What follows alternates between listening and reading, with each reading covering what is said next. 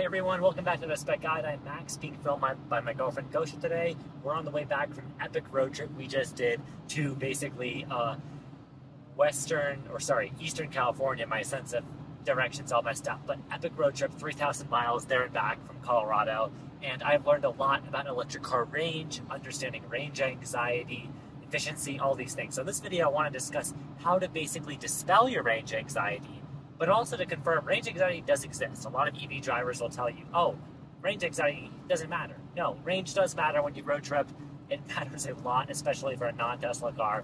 But I'm going to talk all about that, ways I've kind of gone around it, gotten to know the range of my car, gotten comfortable with it so that I feel confident knowing when I'm going to stop, how far my car can go, etc. So let's get into some details.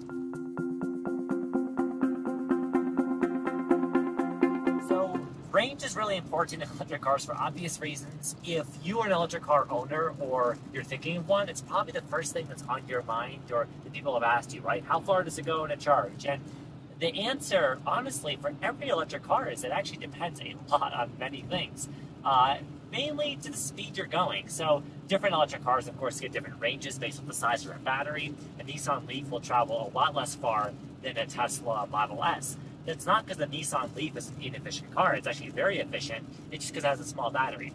Other cars get by being very efficient. So like the Hyundai Ioniq 5 has a 77 kilowatt hour battery.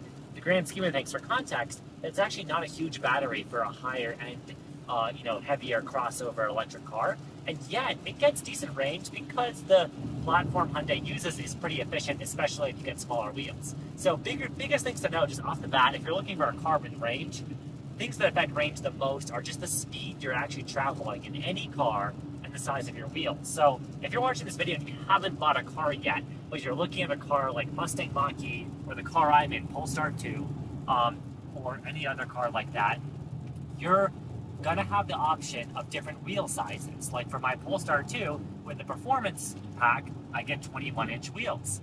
With the non-performance pack, 20-inch wheels. With the non-performance pack, I get 19-inch. And the bigger rims look cooler typically, but they have the downside of worse aerodynamics or just also being heavier, but mainly aerodynamics affecting range. Wheels actually affect range a lot. I believe in like a lot of the, Ioniq 5 and EV6 options, also the Lucid Air, right? Like lots of electric cars that give you options for wheel sizes. The range difference can be like 40 or 50 miles. Now, how we measure range is very important for understanding range anxiety. Gas cars, electric cars, etc. will give you an estimation of range. My Polestar 2 gives me a range, you can see actually on the screen here, of 170 miles right now, 80%.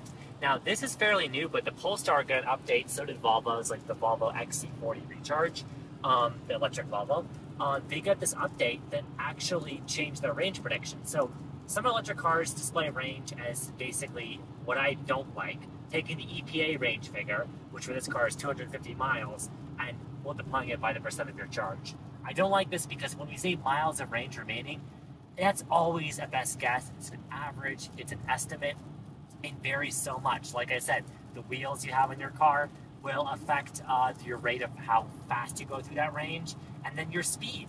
If you're traveling in any electric car 40 miles an hour, you're going to be a heck of a lot more efficient than if you're going at like 70 miles an hour. And this even applies to like 5 or 10 mile an hour increments. If you are in the situation where you're trying to get to a charger and you're like low on percentage, just go in the right lane, knock the speed down a bit to a safe amount. I mean, if you have to really limp, you could put your hazards on and go in the shoulder, but go a little slower, go in the right lane. You'll be surprised, I think, for most cases, how much range that saves you. Also, a lot of you like to carry loads, bikes, things on your car. You can see up here, we've got 2 bikes with us on this trip. It's been fun carrying them, but that has a huge impact on our range because it's aerodynamics. Aerodynamics are so huge, right? That's why speed is a big changer, because it's all about basically it's the square of the speed you're going with how much frontal area, your coefficient of drag, blah, blah, all that. You can't change much about the coefficient of drag. That's your car, the model you choose. Some, like the Lucid Air, are very efficient, but you can't change your frontal area or the things you expose to the wind. So when you have bikes up on the roof, well, they're just going to be less efficient. If you can, put loads inside. We've packed the car up full, so this is our best option, and I think it looks cool, but it definitely sacrifices a lot of range. But if you have an option, for instance, of getting a more expensive cargo rack that is advertised as being aerodynamic, like I can't make manufacturer claims, but I will say like Thule has some really cool aerodynamic cargo boxes that actually do, I think, have less of a range impact. Anything you add to your car on its roof or hitch mounted, whatever, is going to add range. But if you can get higher end items that are more aerodynamic and designed for EVs, they'll say that sometimes, all that means is that they just make it more efficient. It's also going to make a gas car more efficient. But we care so much about range, and we get range anxiety with electric cars because of absolute energy. Electric cars, as they come, are really darn efficient, but the absolute energy capacity of an electric car is so minuscule because of current chemistry limitations, battery density, etc. So, context, my Polestar 2 has basically the equivalent of 2.2 gallons of gasoline, and it gets 200 miles of highway range when I don't have bikes on the roof with 2.2 gallons of gasoline. That's crazy. It's really efficient, but it shows you don't have a lot of energy to work with. So any changes you can make, no matter how small they might seem, can add up to a lot. So this gets into my next big important tip. Understand your car software. Like with my Polestar 2 with this update, it gives the projected range. It's not that EPA range, and that's why I really like this update. I can actually see 180 miles of range as a realistic range based off my current consumption. I actually have to go in the settings of the Range Assistant app here.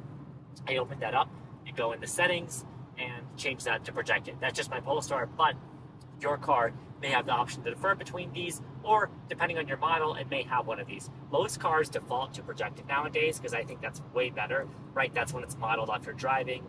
It's dynamic as opposed to just basically taking the EPA rating standard. I never like to use that. So it's helpful to know that. That said, your consumption can change over time. So it's good to know ways to measure consumption. We've actually made a video on this channel on a spec guide where we talk about a few units of measuring efficiency, like for instance, watt hours a mile, kilowatt hours per 100 miles, or the one we like to use out of spec, miles a kilowatt hour. If that's all great to you, please watch that video. We explain all those units, how you can understand efficiency. But if you understand those units, it's kind of like MPG, right? Miles per gallon in a gas car. It arms you with the knowledge to, when you're shopping for EVs, compare which ones are more efficient, and to understand when you drive, what's more efficient. If your car has a real-time display like mine does, it's really cool to be able to see like, oh, right now I'm at about 20 kilowatt hours per 100 miles of consumption. I ramp it up. Whoa, that just went way up. You hopefully the camera didn't shake too much, but you saw that number. Now I'm regeneratively braking, charging my car's battery, goes in the negatives. It's cool to see that instantaneous consumption. As a nerd, when I watch that and when I drive, it helps me kind of drive more efficiently, get in the habit of that. So yeah, that's kind of range anxiety. Is basically I just understand the efficiency, the realistic range of my car based off the load, things I'm carrying, mainly how it affects aerodynamics, and I know to stop at a charger when I can reliably trust my range. Howdy folks, so my tip for fighting range anxiety is to plan ahead and call your local RV campsite to see if they'll actually let you camp there or not. That will really help you avoid some range anxiety, planning ahead and using a variety of apps that I believe Max and friends have talked about it. PlugShare, all these things. I don't want this video to all be about charging, but that's why we're throwing it in. And here it goes, just that, oh, plan your stops. And I thought that's such good advice. We need to throw that in there. So yeah. Use apps, PlugShare, all these things. We mentioned these in other videos on this channel. That's why you should subscribe to Out of Spec Guide. But the more you have your trip planned, whether it's through your car's built-in route planning or a better route planner or a service like that, ChargeWay, whatever it is, please, the more you have a plan when you have a specific itinerary or road trip, the less anxious you'll be, especially if you have backups. Yes, and then read the reviews. I guess people leave, write reviews, get a good night's sleep, and drink plenty of water. That will also help your anxiety while driving. Okay, bye. I stop at a charger of 10% and it's realistic. I'm comfortable with that. If that starts dropping during my trip, like, when Gosha and I have been driving, sometimes that'll go to 9, 8, 7%. It's like, whoa, we got to slow down, get in the right lane, maybe draft someone if we have to, do whatever you need. We can make it work. And then you can find other chargers on your way. We'll have videos on this channel about route planning, finding chargers on your way. That's a whole separate topic. But when it comes to, I think, just dispelling range anxiety, you gotta understand it's gonna be there for most electric cars, maybe cars like the Lucid Air, if you fully charge them, where you have 400 miles of range, not as big of an issue. But I think most affordable electric cars that people drive, right, we're getting like 150 to 250, sometimes optimistically 300 miles of range. Of course, this all goes down with, like I mentioned, speed, weather. If it's winter and you're running your heater, you know, and you have to heat the battery, that can take a lot of energy. So all these things can affect consumption. But I hope this video gave you some important concepts to understand range anxiety and why you can turn, you know, your car's range figure into something you can actually more understand by just looking at the energy you're consuming, how efficient your car is, all of these details. Like for here, I can see my speed is a low effect of my consumption. My driving style is low. That means I'm driving efficiently right now. Great. Climate control is low. If we cranked up the heat, I'm sure it would have a higher effect of consumption. Another thing you can do if you are worried about range is set your car into an eco-climate mode if it has one. Those are great because they do give you basically, you know, less heat or less cooling, but you'll be surprised, climate control can sometimes impact range substantially. Now, one thing before I end this video that I want to dispel is this notion people have that, like, oh, charging my phone or things like that is going to kill my range. It won't.